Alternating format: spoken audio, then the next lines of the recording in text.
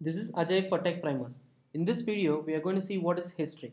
So Hystrix is a circuit breaker pattern implementation created by Netflix. So what is that Hystrix? So if you see, right, Hystrix is a latency and fault tolerant library which Hystrix has created. So it stops the cascading failures which is happening in a complex distributed system. So for example, if you see this particular diagram, we have a request coming in to a particular process. That process delegates the request to another process that in turn can delegate to different processes. If you see, if there is a failure which has happened at process 3, that will get replicated to process 2 and that will in turn be pushed to process 1. So the failure will be seen by the initial request in itself. So if you see this, right, the failures are cascaded basically. So from the process 3 it goes to process 2 and then it goes to process 1. So what Hystrix provides is Hystrix is providing a framework to close this particular circuit. Basically, if let's say process 3 fails, you can close that error here itself and we can handle that here itself, and it doesn't cascade till the process 1. So the failures are handled. So basically Hystrix is a latency and fault tolerant library which you can use in your application so that you can make your application resilient. So mostly Hystrix is used in complex distributed system where the failure is inevitable. So you cannot expect that everything should be always up, right? So if there are too many processes, if something goes down, you should handle it in a way. So that is what Hystrix provides.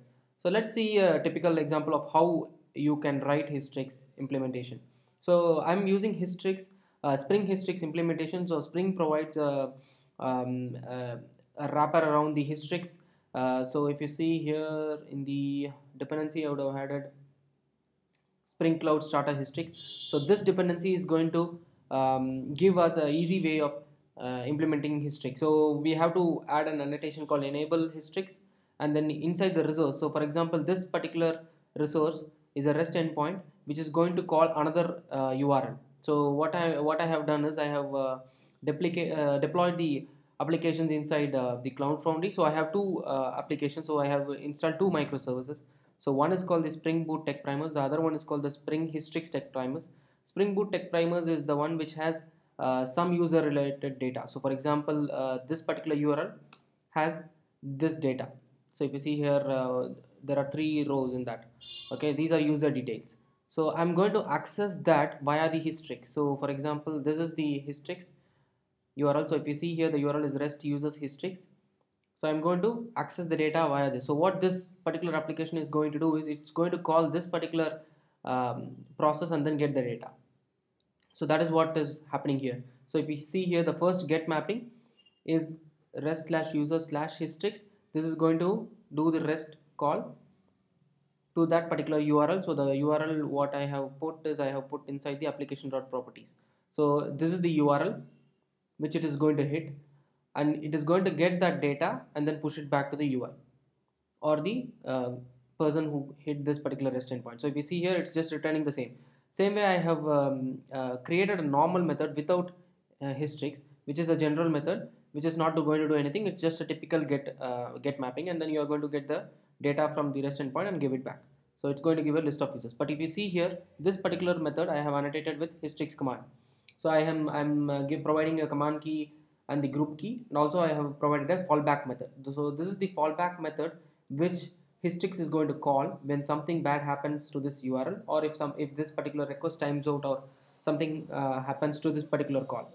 So if you see here in the Hystrix fallback, I'm just creating an empty list and returning, so that we don't cascade that particular error till the request initiator.